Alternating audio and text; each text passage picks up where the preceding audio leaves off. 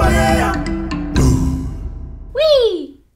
Hi everybody, welcome back. I'm Tiffany, I'm the Tipsy artist. My mission in life is to teach every single person in the world how to paint.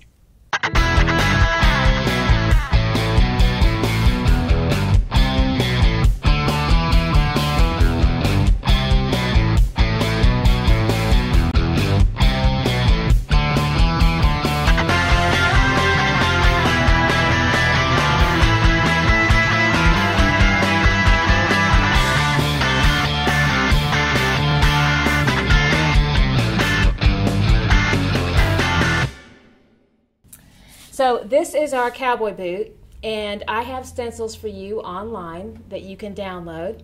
I have two sayings at my paintings. The first one is, every painting is divine with a little bit of wine. And the second one is, there are no mistakes, only possibilities. So we're going to drink some wine, we're going to have a lot of fun, and we're going to paint, and it's going to be awesome.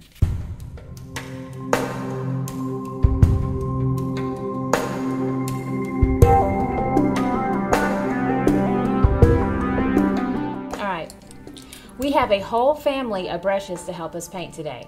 So our largest brush is Big Daddy, Momma, Little Buddy, and Lil Bit. Okay, so these are our brushes. You're going to need the following colors. We have a yellow ochre, brown, green, cobalt blue, white, black, and red.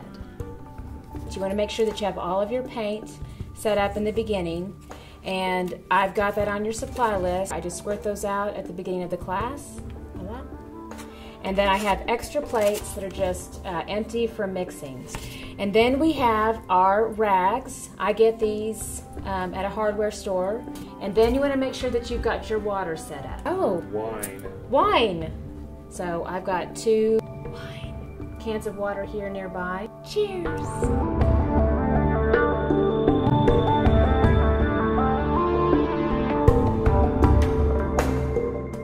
I'm going to get started today with a template.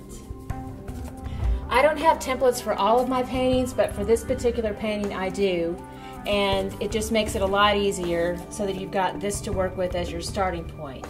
I'm going to place it here, and you want to think about it being balanced on the canvas. If you want, my type A friends like a ruler, they like to go ahead and measure from side to side and make sure that it's positioned in the center. So I'm going to go ahead and just be very straightforward with it and hold it in the center. And then I have a pencil here, and then I'm just going to do a light trace around the boot.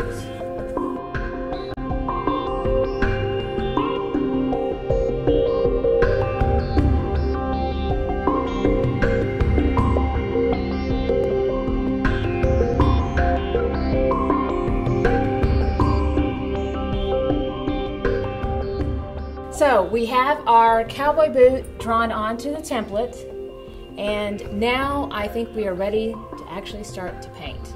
So I am going to start with Big Daddy. So I'm going to push it into the water, just get it moist, and then I want to make sure that I release any excess water, and then I want to make sure that I dry it off very well on my rag.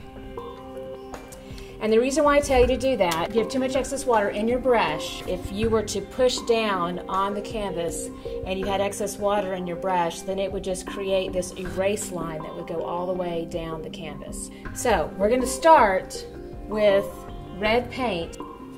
And again, I'm using Big Daddy. So I'm going to push down into the paint on both sides of the brush. Okay, just like that. Most beginners, when they approach the canvas, and this is to represent my canvas so you can see what's happening. Most beginners will approach the canvas and they'll hold the brush like this, and they will start to apply pressure with a very heavy hand. And so as they're painting, they're erasing most of the paint off just as soon as they put it on the canvas. So what you want to do is, again, load your brush. Make sure you've got a nice thick layer of paint resting on top of the brush. This is when we're covering large areas. And you want to change how you hold the brush. So instead of holding the brush like this towards your canvas, you want to hold it on the side, on the flat side of the brush, towards the canvas. and with a very light hand, you want to apply the paint. You can see how transparent this is, and you can see how opaque this is. This is what we're going for here, is this very opaque, heavy, solid coverage. So we've just got pure red paint now, and again, using the Big Daddy brush, which is your largest brush here in your supply list. And I'm just doing that X stroke. And I'm going to be doing this for a while as I paint all around the canvas.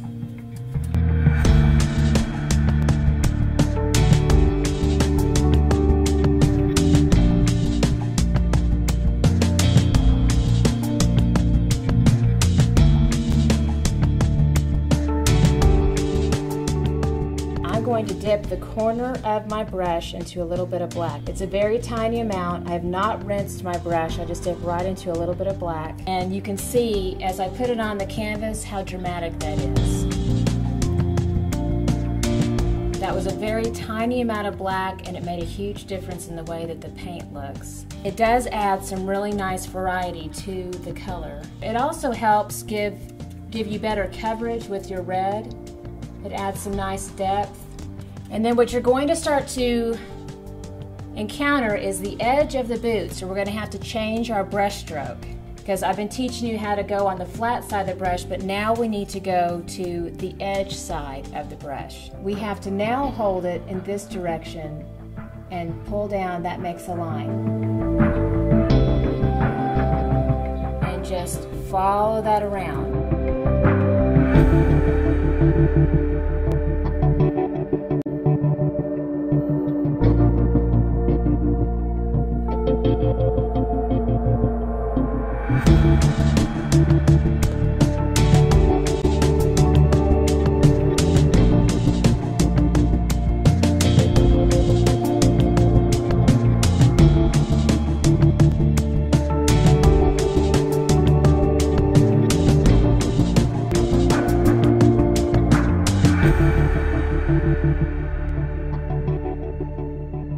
Okay, so now we have the whole background done, and we're going to need to rinse out. And to help release the paint, I can press the brush down on the bucket, and I'm going to go ahead and wipe this off. I'm just going to push down into the black paint, both sides of the brush. That loads the brush with paint. But I still want my edges nice and thin so that I can do the lines, and then I can fill in with the black paint.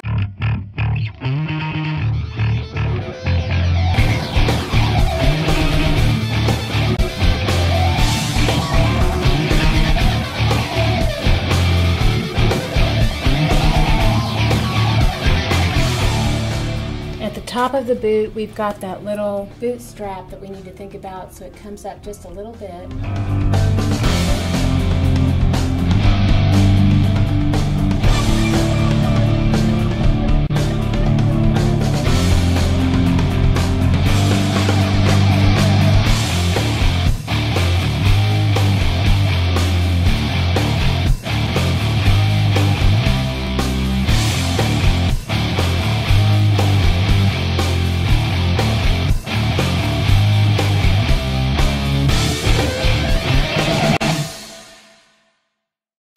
Okay, so now we're done painting our boot. Acrylic paint needs minimally 15 to 20 minutes to set up and dry.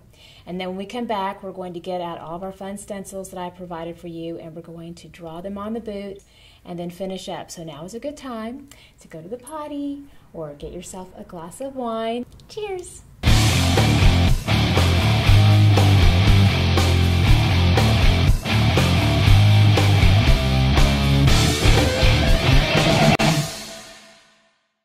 I'm rolling. You're rolling. Awesome.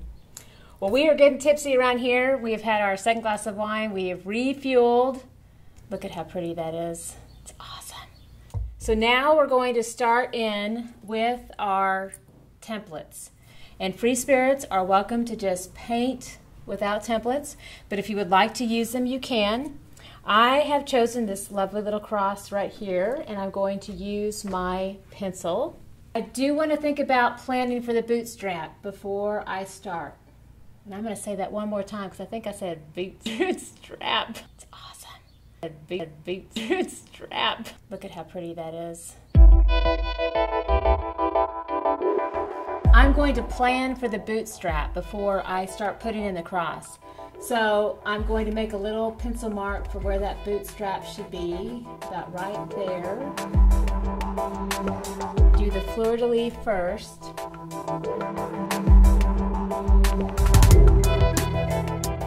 In Oklahoma, we call these a fleur-de-lis. A big bootstrap. And we have our cross. So I'm going to put that right here. And be one with the universe. If y'all hadn't guessed yet, we're in Oklahoma. So I'm going to mix up some turquoise, and it's going to be beautiful. I'm going to use, no, I'm not going to use that one. Nope. A big strap. I'm going to use the Momma brush and pick up a big dollop of blue. And then I'm going to pick up a big dollop of white and put that on my mixing plate. And then I'm going to pick up a half dollop of green. Then I'm going to use Momma like a spoon. Is that a song? I'm going to use Momma like a spoon. And then I'm going to use Little Buddy. He still has a little square head on top. And we're going to paint the cross now.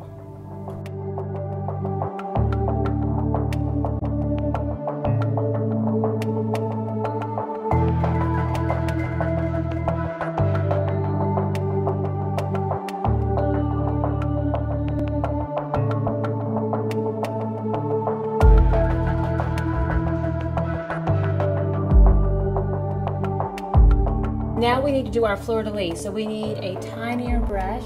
So I'm going to switch over to Miss Little Bit, right here. And I'm going to twirl the head of the brush into the paint. That loads the brush with paint, but it also makes a mighty fine point. Mighty fine.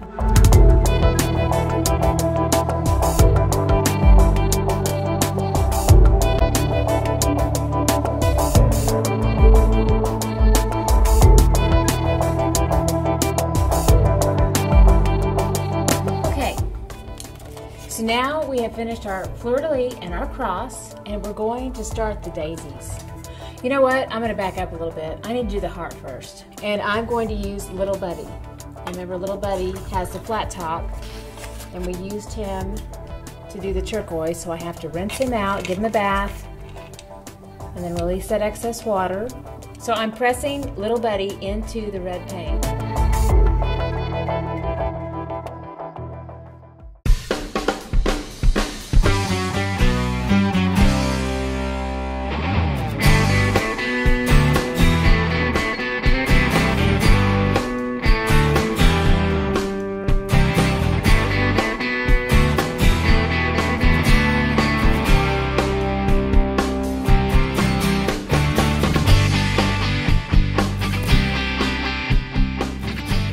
We've got our nice thick coverage. We're going to let our heart set up and dry. And now I am going to start in with the daisies. I cannot wait. It's going to be so exciting.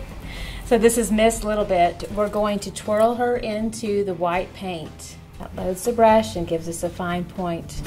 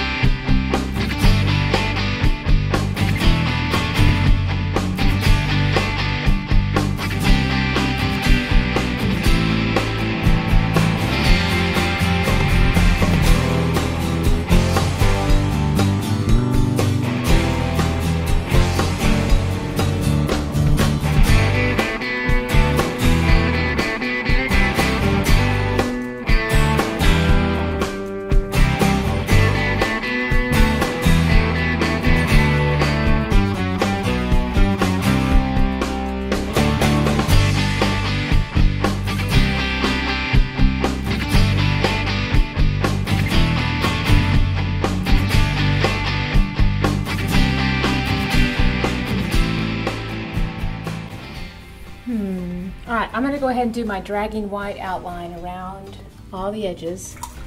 I can use my pinky to help brace my hand here, steady it, and I can touch down and then lift off. I want this to be an imperfect looking sketch of a line.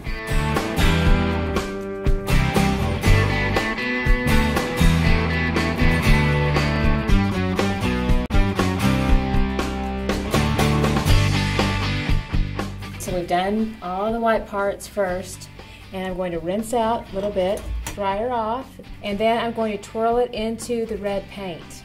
And I'm going to do the little half circles.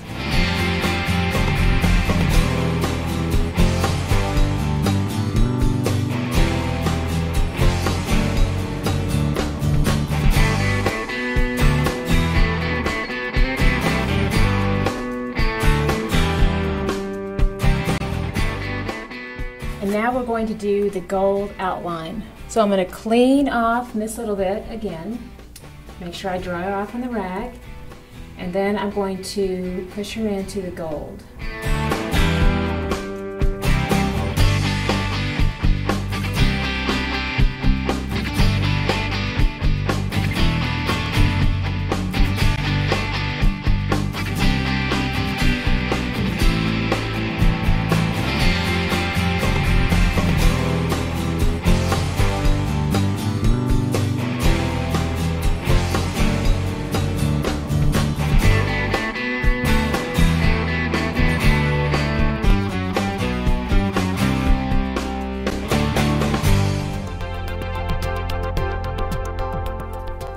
Now I'm going to come back in and work on our fleur-de-lis and our cross a little bit. I'm still going to be using this little bit. I'm going to come in with the white and do an outline.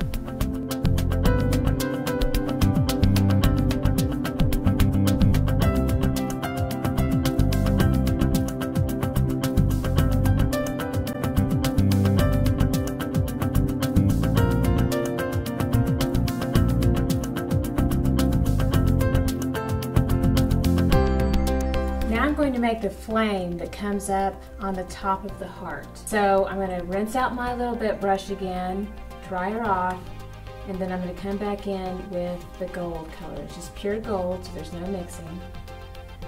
And I come up for kind of a soft, they're like little triangles, but they're kind of curvy.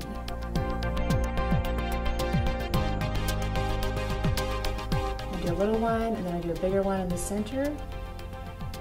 Just come up to a point and then come back down. Then I follow the top edge of the heart.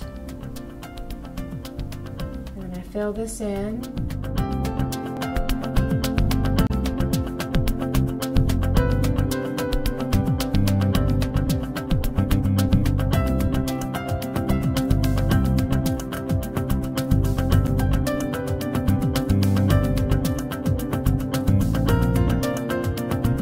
Now I've got a thick layer of paint, so now I'm going to switch my brush over to the edge side where it's wooden, and then I'm going to tool into it and just make a line.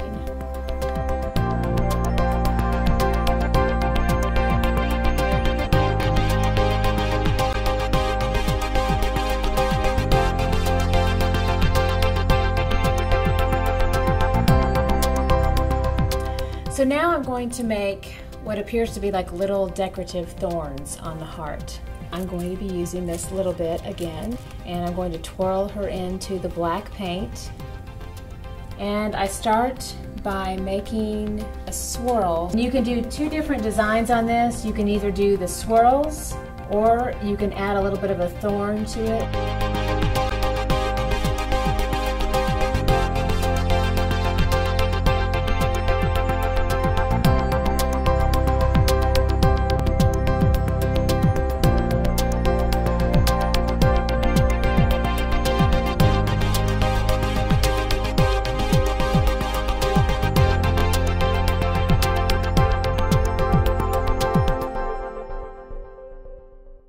And so now I need to fill into my boot with some more little circles and fun designs. So I'm going to pull back into that turquoise color, and I'm going to do an outline around the heart.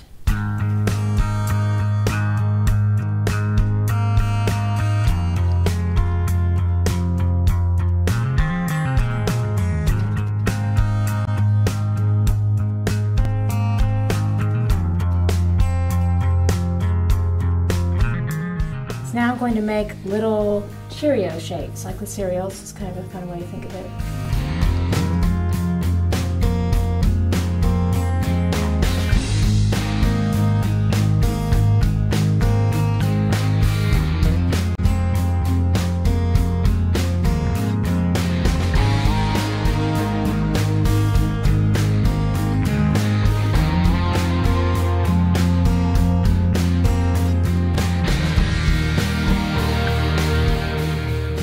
Make different random shapes to fill in.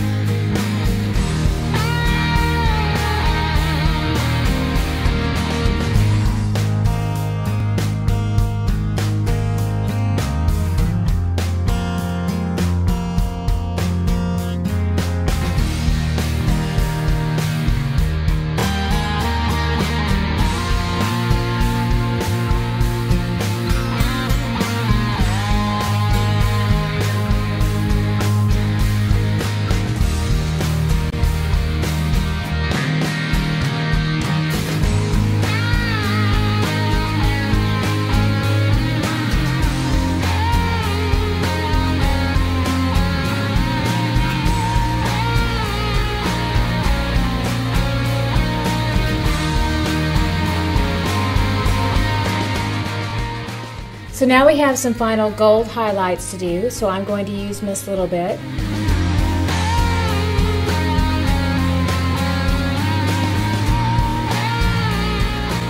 So I'm going to come back in with Miss Little Bit again and make sure that she's clean and dry. And then I'm going to rotate the head of the brush into the red paint. And I'm going to make a little heart here in the center of the cross.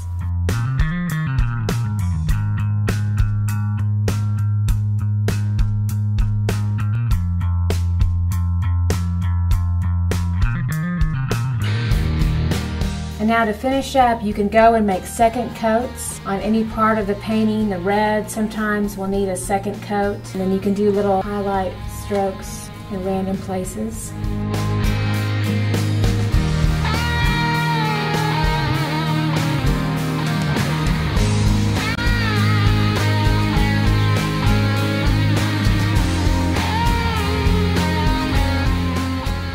So I'm going to get more red paint so that I can push a little bit down into the red paint and get a nice thick little blob of paint on the head of the brush.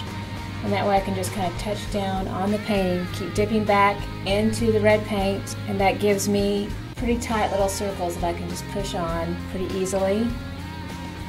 And now it is time to make a signature because you must sign your masterpiece. So I'm going to go back in with Miss Little Bit, push her into the black paint.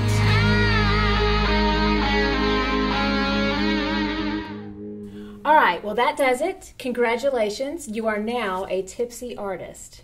Be sure to visit tipsyartist.com for more videos. And remember, every painting is divine with a little more wine. Until next time, I'm the Tipsy Artist. Whee! Don't look at me when you do that. Whee!